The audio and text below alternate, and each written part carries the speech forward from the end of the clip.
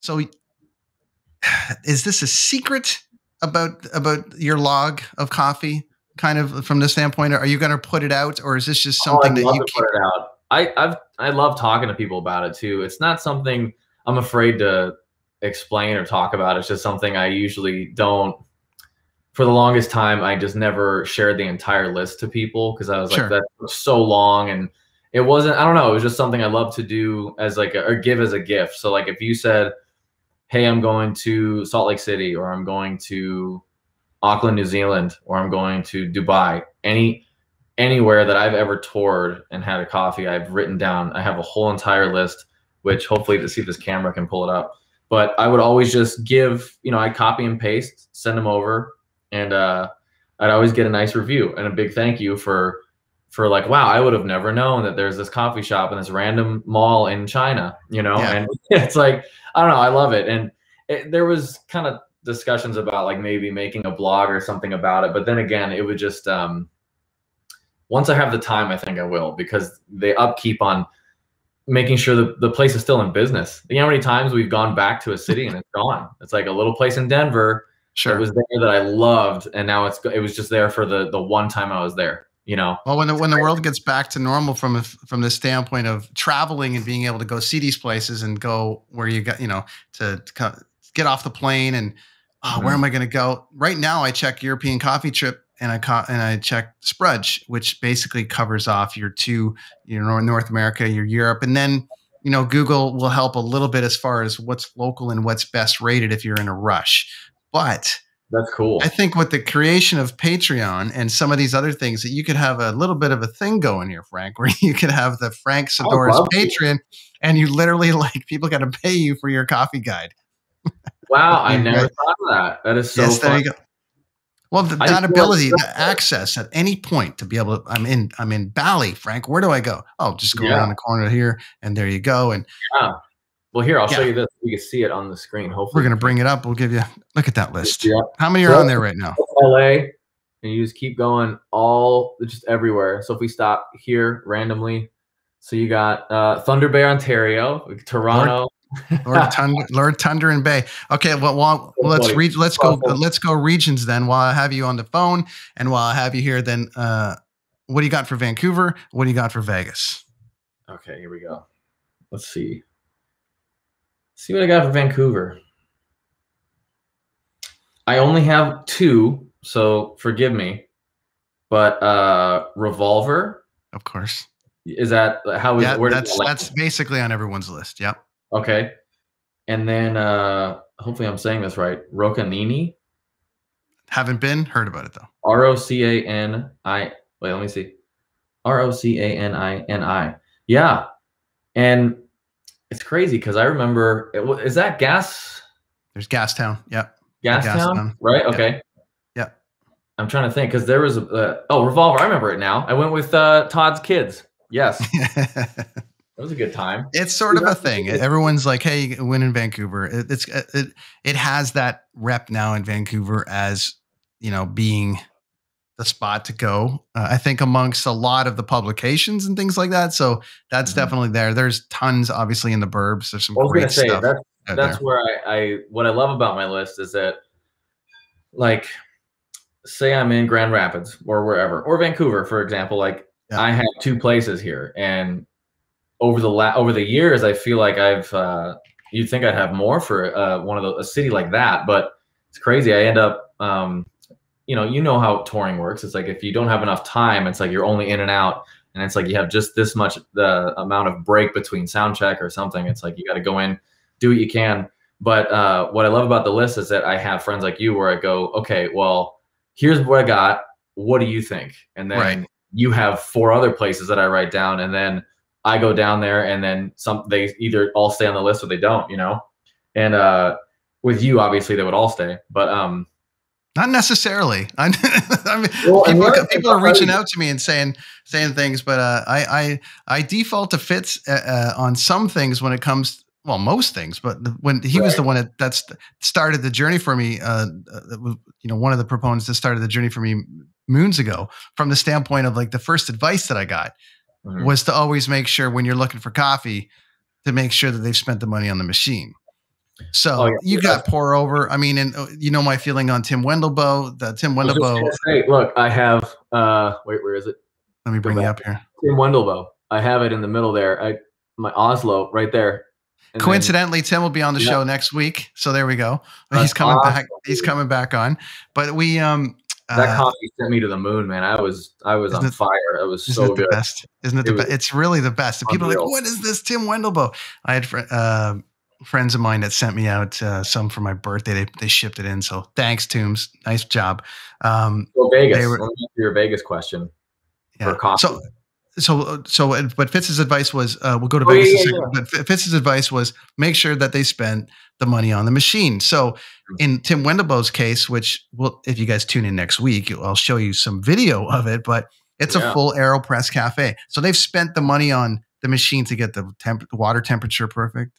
They've spent, they've got the grinder, they've got everything, but you've got to make a commitment to go in and do it. So that is that side of it. Involved, like the people behind that are working the machine, like totally. Obviously, they need to know what they're doing, but on top of it, they just have to be nice people, like just friendly. I love more than anything going into a killer coffee shop that has a name that people know is like the place, and I love when I can talk to them, ask them a question about something, and they're just thrilled to respond. And the last thing I want to deal with is walking in there and this guy is just instantly like just out of gas, doesn't want to talk to you about it, doesn't care. He knows he's the barista in town. It's like, I can't stand that. And that goes across the board for so many reasons, like in a guitar store, anything like that. I can't stand it. So when the people are as friendly as they are at Tim Wendelboe, it's like, and they know it's legit and people, they want to talk about it. It's like, come on, it's such a huge part of it, man. Like, I can't tell you how many times, just New York coffee shops too. Like I think it was La Colombe. You've had there. La Colombe. Yep. And this is before it was like everywhere. Before it was their coffee was sold at like, I don't think they sell at Target, but like, you know what I'm trying to say? Like they've exploded. They're doing really well. Like I remember I had a little bit of a, hey man, this is cool. What type of machine is this? I've never seen this espresso machine. It's just kind of like, whatever. It's they have no time. That's the worst. We've got Sarah Kay watching us, who says she's excited for this chat that we're having. So hello, Sarah. Welcome to the show. Thank you so much for tuning in. Now, Vegas. Tell us about Vegas. Oh yeah. Okay. So here's the thing. I'm just the beginnings of my coffee experience. I could date it back to an ex-girlfriend who was a barista. She worked for, Ely coffee brand. Absolutely. It's what started me on it.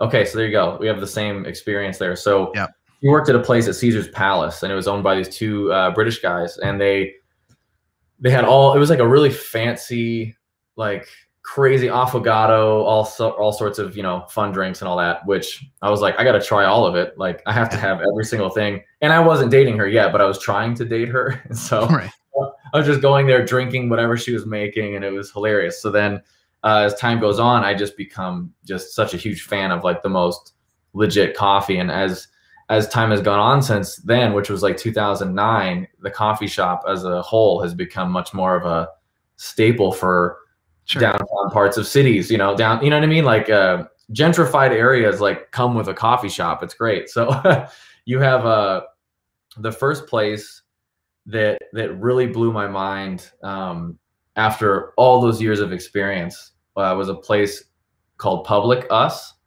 So it's the word public and the word us put together. So have you heard about this yet? I have not. Okay, because we have a lot of, I'll tell you the other places you got to go to, but I just want to tell you the number one first, because there's so many reasons why it's cool. So there's a place in Amsterdam that I went to called Back to Black. Okay. And yeah. Okay. So they have a machine by Spirit.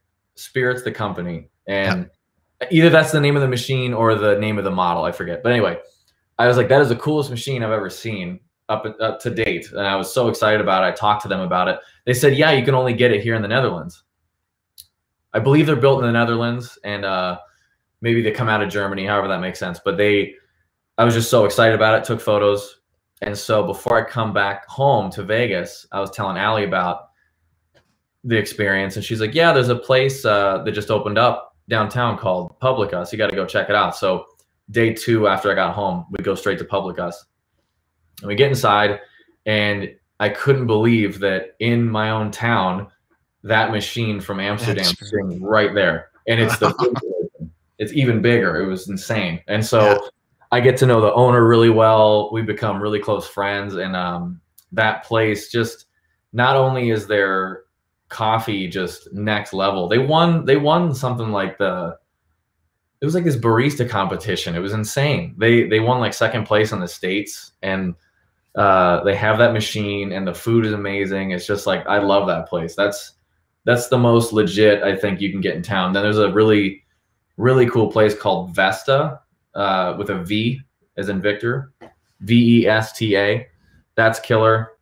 Then you have like the long-standing Sunrise Coffee, which turned into Mothership. They're all over town now, and I know the owners there as well. It's great. I just had a Jessica Castillo on a couple of weeks ago, and Jessica has a site, had a pod and a site called Coffee Dates with Jess, and her series kicked off with the owners of the Mothership.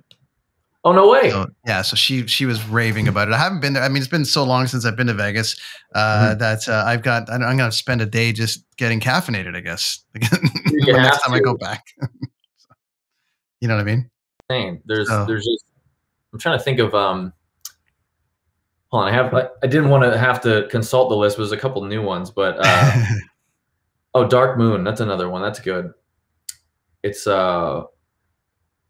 all over town, dude. The fact that I have to say this because I would feel bad not mentioning, even though there's the nose in the air coffee fans, and then there's the people that tour like you and I, and we could sit there and we can agree. I believe we've talked about this, that you love consistency. If you're on tour and I can't find something at this random airport in Italy, that Starbucks is going to taste like Starbucks, and we can do that. That's okay. Sure. So there's a place called Samba Latte. They don't touch Publicus. They don't touch Vesta. Those are the places you go in Mothership. You go there. That's where you got to go. But if you are in this specific part of town and you need something that's not Starbucks, you go to Samba Latte. There's like 2 of them in town now.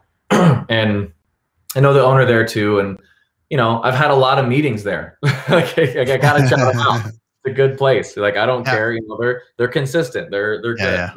But the number one for me is Publicus, and then Vesta is the next one you got to go to. They get all, they really, both of them they're all about community. Publicus is like, that's their whole world is community in Vegas. And I was born here, so I love that. Like, I gravitated towards it, and Vesta's great too. They all try to source locally, which I appreciate. So you got to do it.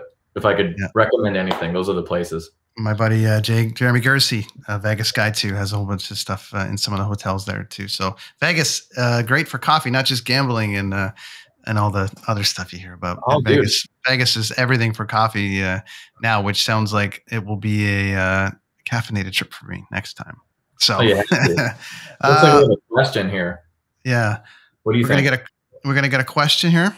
That's right. Okay, so Sarah weighing in, our friend, thoughts on Starbucks macchiato versus traditional macchiatos. Thank you for the question, Sarah. Go ahead, buddy. I'm a black coffee Americano guy. So for me, I can't totally weigh in on the macchiato, but we'll let you go ahead. I'm gonna have to say that traditionally, it's not even the same. Like, I feel like those are 2 completely different drinks. Where traditional macchiato, where in Italy, I think in Milan, like Brent and I, you go for it and it's like this big. It's very small, and you just slam it and it's perfect. And it's like, that's everyone in Italy. It's so funny. They're like, we don't just, like, all of our friends in Rome, they're like, you don't sit down and have a coffee. You go in there and you slam it and you leave and you go to work. You do your job. So those macchiatos, I'll say, those are amazing. Those are killer. Like, those are just like, if you want that just boost and just one hit of flavor, that's the shit. I love it. But Starbucks macchiato is, I don't even think, I don't know how else to say, they're not the same thing at all, but Sure. I can still respect a Starbucks macchiato for what it is. It's like, I had those as a kid. I used to just get those like crazy. Yeah. I drank those like a monster, and then, you know, your tastes refine, and I still can't, you know, if I'm craving one, I'll probably go get one. But I'd say traditional, you got to do it. That's just next level. But I will say this though, and Brent Fitz had to have brought up the cortado to you, right? Well, my first cortado I ever had was with Brent Fitz. It was at Voodoo. We had it at in Australia when I saw you guys down in Australia that time. Dude. So we went out, we snuck out, and he's like, "All right, I'm going to introduce you to the cortado," and away I went. So I've recently, you know, upped my coffee system at home. I got the Breville Barista Express from the standpoint of like being able to do and try to practice. Is that like a big, like, yeah. One group it grinds. I got two. I can do. It's got two different portafilters. It's got single. It's got double. Wow. It's got everything. That's it's awesome. got it's cool. It's a great entry level kind of machine. It's in that 800 range that I did not pay 800 for. But good for you though. But there we go. It's but it's in that sort of mid range if you want to get there and don't want to break the bank. But I'm still mastering the art of the latte cappuccino milk thing, and I'm so not a fan per se of milk in the coffee for me. Still, I love just the pure taste of coffee. Away from it too. I'm going, but we'll get there. You know, you never know. As I get closer to that journey of adding milk and lattes and all the rest of it. I change all the time. I feel like my taste. It's like I think the go-to guaranteed, like wherever I am, I'm always going to get an Americano or a long black. It's like the same, you know. I will always get. Except Italy. Italy, you're not really allowed. I mean, the Americano was named there, but they don't like, you know, you just want to take that espresso and run and get out of there. Exactly. I know. It's so funny. And there was it's Sunrise Coffee when I used to go there exclusively. A friend of mine was a barista, and she made the greatest piccolo ever. And so piccolo, if you've never heard, you know, it's just a tiny cappuccino. It was just, they're all so, it's funny how coffee orders are essentially Mexican food. It's all just the same thing, kind of rearranged a little bit. Most of the basic Mexican cuisine is all very comparable as far as how you just ratios of certain things, right? And so you have the piccolo, which is this tiny little incredible cappuccino she would make all the time, and I would get it like twice a day. That stuff was next level. But it's essentially a cortado too. I don't know. Like I would love to have a chart just for reference, so I sound a bit more educated, because I've had them all, but I forget the exact ratio and what makes it. Do you know the difference between a Gibraltar and a cortado? You ever heard this? No, because I don't do them. So, but I should learn as I'm learning. That's what this is for, is educating. So why don't you educate us? Went to about, I don't know, maybe 20 different coffee shops that tour, and in Europe, I believe, and you'll see cortado or you'll see Gibraltar, and it's the same exact thing, but it depends on what glass you use, I believe. Oh, but that is the exact definition they said to us. They said, because there's the glass company Gibraltar or something, and so that's the thing. It's this tiny little perfect cortado glass. All about the cups. It's all about the cups too. And as I was going through, it's like, how you know, if you're gonna serve, you got to serve it in the right cup. If you get, it's like anything. I'm guessing you know, when I was a whiskey head back in the day, it was like, you can't drink it out of that. You got to drink it out of this. Dude, you gotta, I know. It's funny, coffee and scotch and anything. It's like the difference between a plastic cup. Glass, porcelain, just, oh my God, what a game changer. But you can't drink whiskey out of porcelain. That's just not, that doesn't work. That doesn't work. Even though it's better than plastic.